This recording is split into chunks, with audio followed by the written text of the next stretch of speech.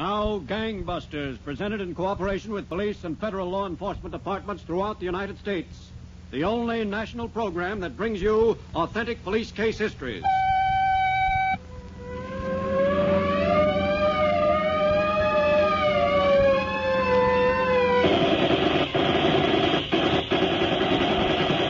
Tonight, Gangbusters presents the case of the appointment with death, when a courageous policewoman waited for a deadly killer whom police didn't even know.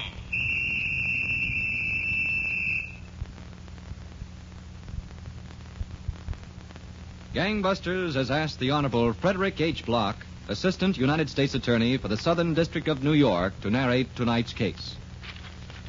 Thank you, and good evening, Gangbusters listeners. Let's start tonight's case in a second-floor room of a dingy rooming house near the Bay section of a large eastern city.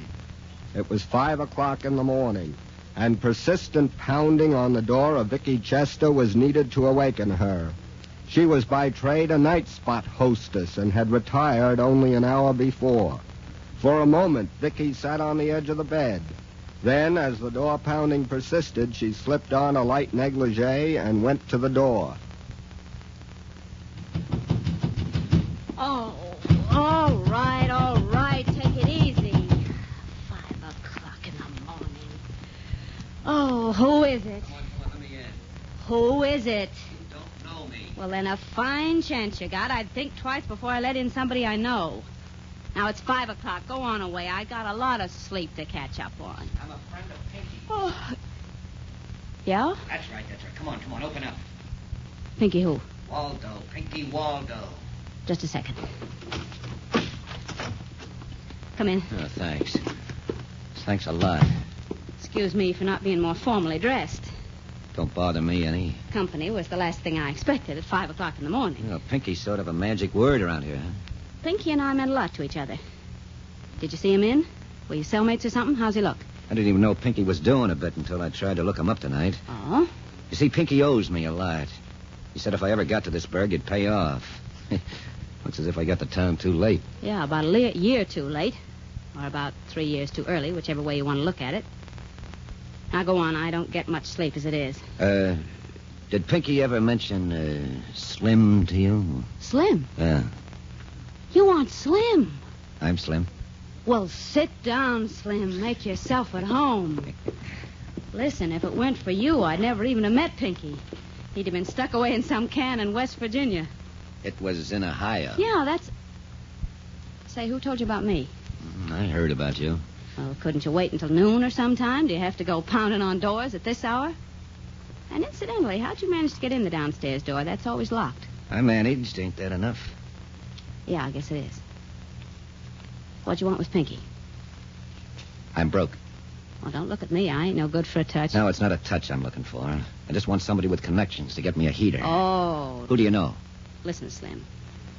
You look like a nice guy, but I don't want to get mixed up in anything. Well, what are you going to get mixed up in? All I want you to do is to tell me where I can get my hands on a gun, cheap. Well, Now, look, I'm trying to make enough to get to Arizona. There's a good deal waiting for me there. I had a bundle, but it was chump enough to get in a crap game in Jersey City. Took my last nickel to come here and look up Pinky.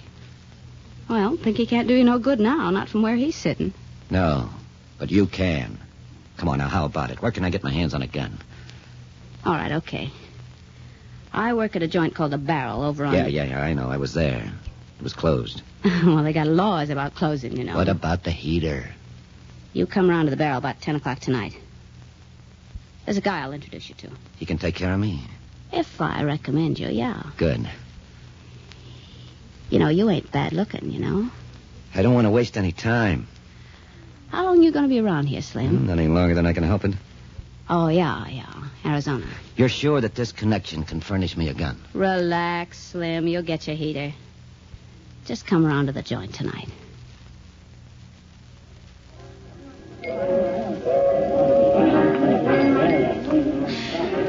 Listen, Vicky, I got no more dough to spend on drinks. Where is this clown? You're always in a hurry, Slim. Sit still. He'll be here. You're sure that he can take care of what I want? You'll get to Arizona. Don't... Uh-huh. Didn't I tell you to have patience? There he is. Him? Yeah, him. You don't look much like an operator. Well, what do you care how he looks as long as he's got the goods? Wait till I give him the... Oh, he spotted me. Here he comes. When I give you the high sign, blow. Listen, you don't have to tell me. I don't want to get involved in any deal. Hello, Vicky. How goes it? Selling lots of rot gut for the house? I sell my share. Jack, Slim. Hi. Sit down, Jack. Thanks. My feet are killing me. Jack, Yeah? Slim's a friend of Pinky's. Ah, you don't say. I do say. Well, any friend of Pinky's a friend of mine. Put it there, Slim. Slim's got some business for you, Jack. What can I do for you? Look, boys. You'll excuse me. The boss is getting peeved, my sitting at one table so long. Yeah, go ahead, kid. And thanks For what? for a lot of things. Okay. I'll float around later. Nice girl, that Vicky. Sweet as they come. We could talk about that all night. Not me. Early to bed, early to rise. It's my motto. What can I do for you, Slim? I want a heater. Cheap. Cheap. You heard me. What I got was all hard to come by. What have you got? Anything you want. I aim to please. What for around $20? $20. Yeah, that's all I'm going to spend. Well, I got an old beat-up Colt 38 special. It ain't much good. I'll take it. I wouldn't recommend it to my worst enemy. I said I'll take it. Okay. The customer's always right. That's what you always say, huh? Always. When do you want it? Right now. Let's go. You're in an awful hurry. Slim, ain't that right? Yeah, that's right. Now, where's the gun? Got to make me some dough beginning tonight. Why rush? Haste makes waste. Why don't we have a drink on it? Come on. Let's get the gun. Okay. You're the doctor.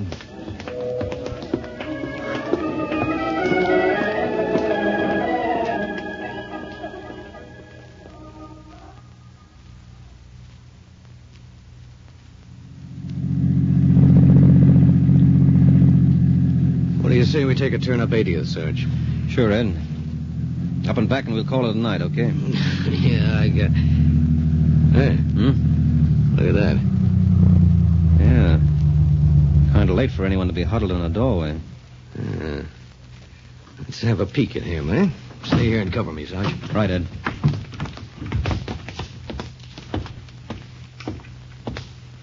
Hey, buddy. We're police officers. That's far enough, copper. Watch him! Oh! Police officer! Oh! Oh!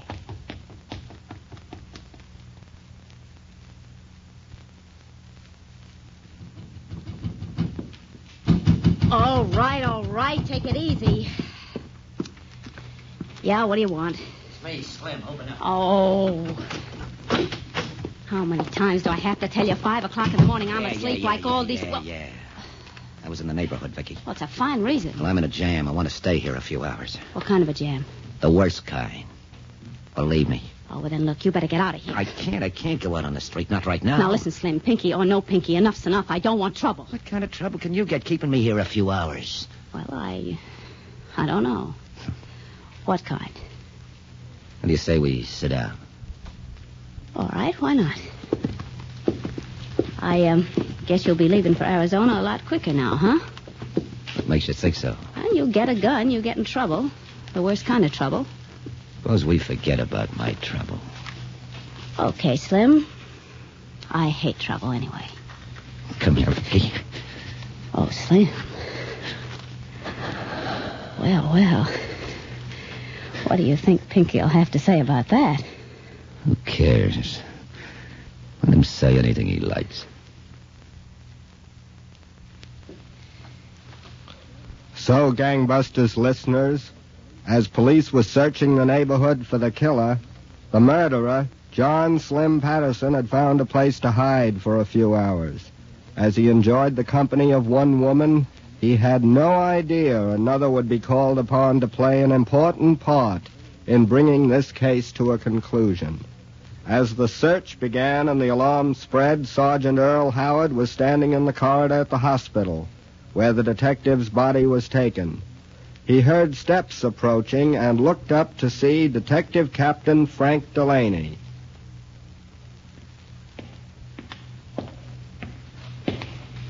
Hello, Sergeant.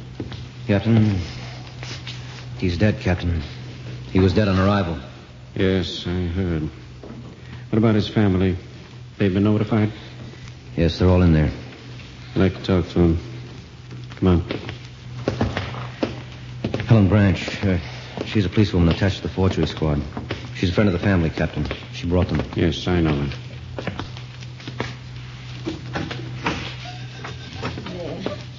Maybe it'd be best if I took you back home. There's nothing you can do here.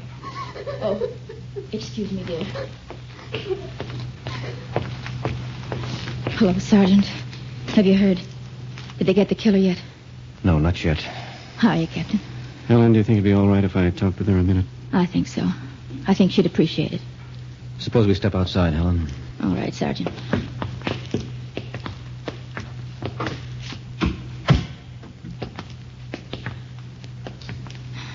That's an awful thing. For them to wake her in the middle of the night. For them to tell her husband's dead. Yes, I can imagine. Every time he went out on duty, she was afraid it would happen. For years, every day she was afraid. Now she doesn't have to be afraid anymore. Look, Helen, when you go back in, would you tell her we're doing everything we can to get the killer? I wish I could be assigned to it. I wish I could do something. It's going to be a tough job. If there's ever anything I can do, call on me. Promise you'll call on me, Sergeant. All right, Helen. I promise.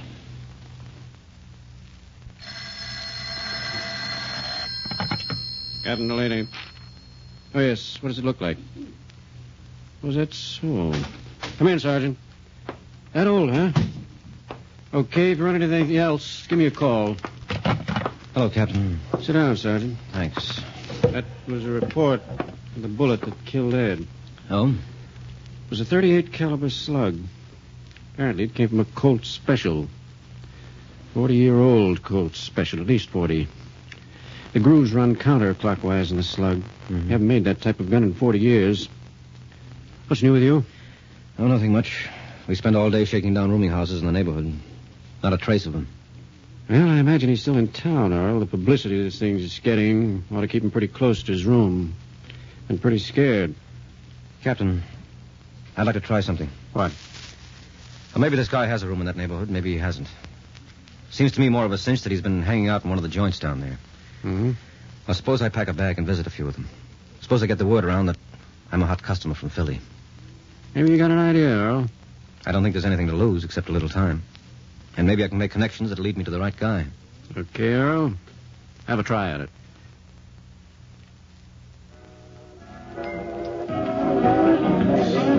And like I was saying, boys, what's another drink? You buy me a drink, Hey, and I'll Vicky. be... what? Telephone. Oh, okay. Excuse me, will you, fellas? Yeah, sure. Go on back. Oh, hiya, Jack. Run over and sit down, Vicky. I want you to meet a guy. I got a call on the phone right now. I'll be right back. Good, but don't forget. Telephone. Some guys ought to know better than call you up during working hours.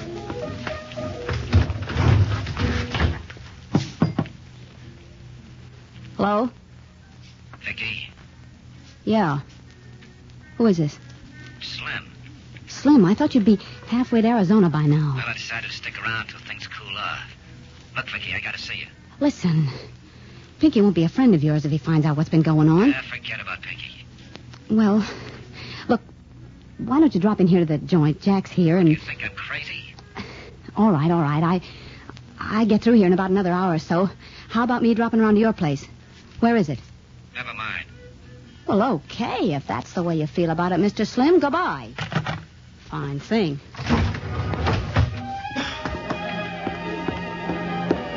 Hey, Vicky, come on. I'll buy you a drink. I'll see you later. Hey, Jack. You know who... Sit down, Vicky. Who's your friend here? This is Earl, Just Earl. Glad to see you. He's hot out of Philly. He's a friend of Big Jake. Is that so? Hotter than a $2 pistol. Listen, I wouldn't go shouting it all over the joint. Now, look, Jack, the guys in Philly said you could help me get a room. I can't go lugging the suitcase all over town. I told you I'll help you get a room. You know of any place, Vicky? I don't know of any place. Jack, you know who that was on the phone? Oh, Slim. Slim. thought he'd be in Arizona by now. Well, the operator didn't say nothing about long distance. Hey, you're not going to be like this guy Slim, are you, Earl? I do the guy a favor and he gets himself all jammed up. Jack, What's the matter? I didn't do him a favor? if you call making some dough off a guy a favor. How much could I make? He wouldn't give me more than 20 for the gun. Oh, let's talk about something else. Yeah, room for me, for instance. Hey, maybe we can get him Slim's room. Slim's leaving for Arizona. Well, I don't know where Slim's staying. Ah, come on, Vicky. Don't kid your Uncle Jack. You've been seeing Slim. I don't know where he lives. What do you want from me? It ain't the way I heard it. I don't care how you heard it. Look, this ain't getting me anyplace. The guy's hot around town, Earl. He's got a deal out in Arizona. He wants to get out as quick as he can. If she'll open up and tell me where he is, I'll fix it. I told you, I don't know. Okay, I can't sit around all night with a suitcase. Listen, I can't do you no good. If I could, I would. I can't. Well, what do you say we all take a ride downtown? I can't go nowheres. I don't get off for another hour. And what am I doing in your troubles anyway? Find your own room. Oh, you don't get it, Vicky. This is a pinch. I'm a police officer. What? I don't want any disturbance. Come on, both of you. Listen, I didn't do What do nothing. you want me for? I'm as innocent as a newborn babe. Let's just go downtown. We'll get it all straightened out. Straighten it out, all right.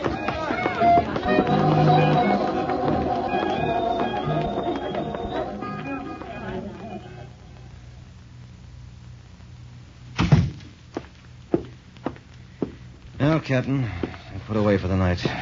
Well, I think they've told us everything they know. Yeah, so do I. Sit down, Earl. Thanks.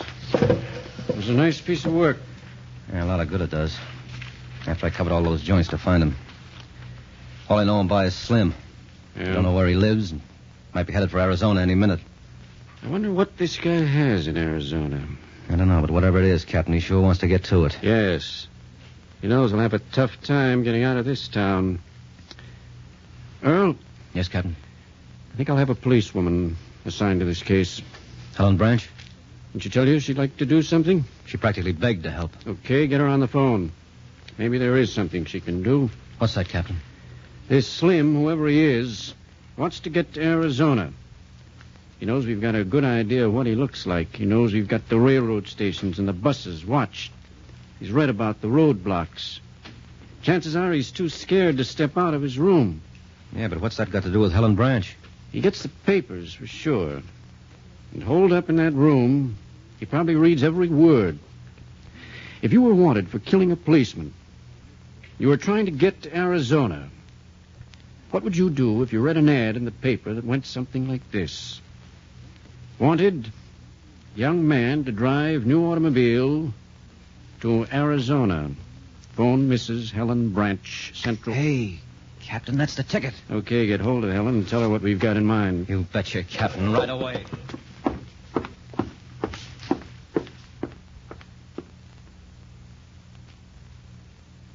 What do you think, Sergeant? You think he didn't see the ad? Maybe, Helen. It was in this morning's paper. If he hasn't seen it by now... Oh, well, I guess it's too much to hope for. And you know how it is in this business. You got to wait and then wait some more. And if nothing comes of the idea, we try something else. And you think it's no use? Well, we'll let the ad run tomorrow, too. If that... That's it. All right, now, take it easy. I will. If it's him, hand it like we planned. All right. Okay, pick it up. Hello? Oh, is this Mrs. Helen Branch? Yes, talking. You're the one who put the ad in this morning's Times? Yes, that's right. Well, I'll be glad to drive your car to Arizona. The ad didn't say, are you going along or is it going empty? Oh, I'm going along. I just didn't want to do all the driving. When were you counting on leaving? Tomorrow sometime. Well, that's okay with me. We'll have to exchange references, I suppose. Why don't you come over? I live at... I can't make it just now. Oh, well, can we meet someplace? Yeah, I guess we'll have to. Do you want to give me your name and phone number? Well, suppose we meet at 7 o'clock. Downtown on the corner of Main and Commerce. You know, in front of the drugstore. But how'll I know you? Well, what's your car look like? Oh, it's a new Pontiac four-door, green. Pontiac four-door green. Okay. All right, then I'll see you. Main and Commerce, 7 o'clock. My name is Slim. Hello? Hello? He said his name was Slim. Good work, Helen. I'm to meet him on the corner of Main and Commerce, 7 o'clock, in front of the drugstore. He'll be met, all right. Well, that's probably the captain. But you better answer it just to make sure. Hello? This is Captain Delaney, Helen. Would you let me talk to Sergeant Howard, please? He's right here, Sergeant. Thanks. Hello, Captain. I heard the conversation. Looks like the boy. How about it? Were they able to trace the call? Well, it hasn't come through yet, but... Just a second. What was that? Okay, there's a squad of detectives down there. Have them take a look around. Earl, Yeah? call came from a pay station in the B section. Well, that doesn't help much. He's probably gone by now. Tell her she'll have to meet the killer tonight. But tell her not to worry. We'll have every man we can spare in the neighborhood. In the darkness of that winter evening, the policewoman, Helen Branch, drove to the busy corner to keep her appointment with a killer. However, she was not entirely alone. The neighborhood swarmed with detectives on the alert for their man, and Sergeant Earl Howard was out of sight on the floor of the car, behind the seat, as she reached the rendezvous.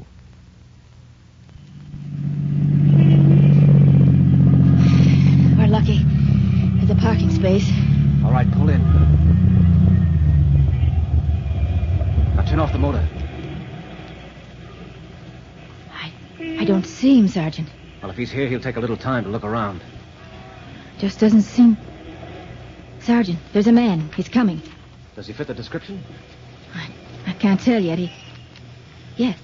Yes, he does. Okay, don't talk to me anymore. A lady. Just a second. I'm Slim. You the lady that's going to Arizona? Yes, I'm the one. Well, move over. I'll get in. We can talk about it. Well, suppose All we... right, Slim. Hey, police officer, don't move. Now, look out. Come on, you Slim. Take it easy. Yeah, well, I ain't... Watch him. Oh, you don't. That's good. That ought to hold him, Captain. Take care of this guy, man. All right. Come on, you. It's nice work, Helen. Thanks, Captain. All right, men. Let's get him in.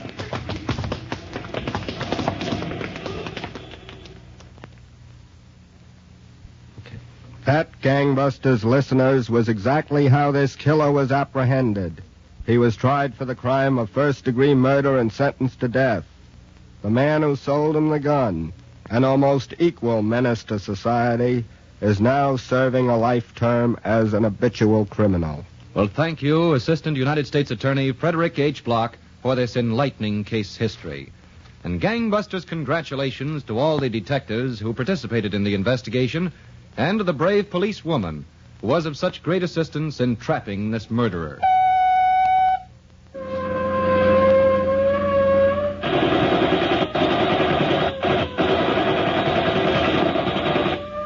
Tonight's case was dramatized by Stanley Niss and directed by William Sweets, with Miss Leslie Woods and Chuck Webster in leading roles. Don Gardner speaking.